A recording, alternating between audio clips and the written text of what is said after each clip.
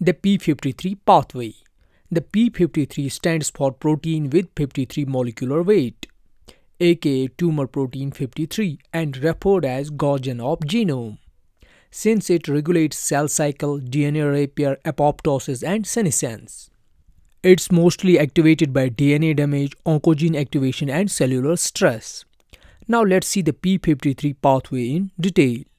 Here in this diagram we have the cell membrane, and inside it we have the nucleus having DNA in it.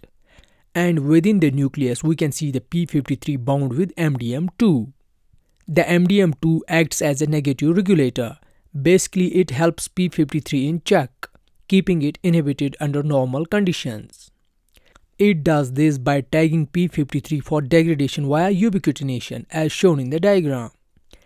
Then this ubiquitinated complex moves to cytoplasm, where p53 is taken up by the proteasomes and degraded, and MDM2 shuffles back to the nucleus.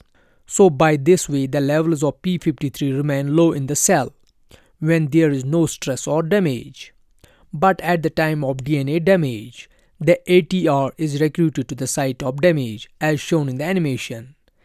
This ATR then recruits and phosphorylates the CHK1 molecule, which in turn phosphorylates p53 at serine 20. The phosphorylation of p53 at serine 20 disrupts the p53 MDM2 interaction, and we are left with the stabilized p53 alone. Moreover, there are other pathways also that inhibit the MDM2 molecule, like oncogene activation that activates ARF, which in turn inhibits the MDM2 molecule. Second way is via hypoxia, and then we have the nuclear stress driven through RPL5 molecules. So now we have the stabilized p53 in the nucleus, but it's not fully activated yet. So in order to activate the p53 protein, we have the p300CBP molecule.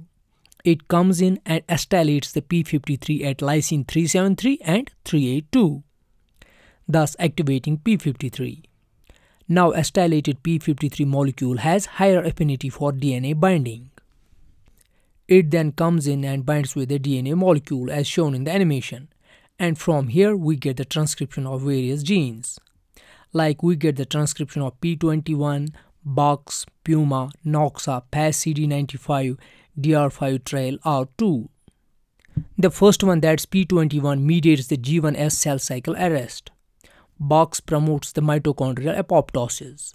Puma and Noxa enhances apoptosis.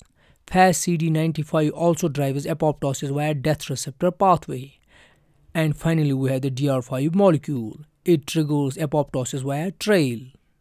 Furthermore, this p53 targets many more downstream molecules, like it activates p53R2 protein, which mediates DNA repair.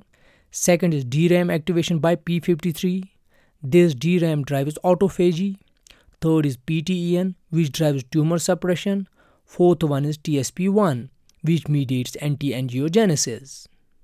Then p53 activates TIGAR, SCO2, and cystrin-1,2. These three proteins drives metabolic regulation and oxidative stress control. So this is what the p53 pathway is and its transcriptional targets. I hope you like the video. If you like it, give it a thumbs up. Do consider supporting my work on Patreon or YouTube, and make sure to subscribe to this channel. Thanks.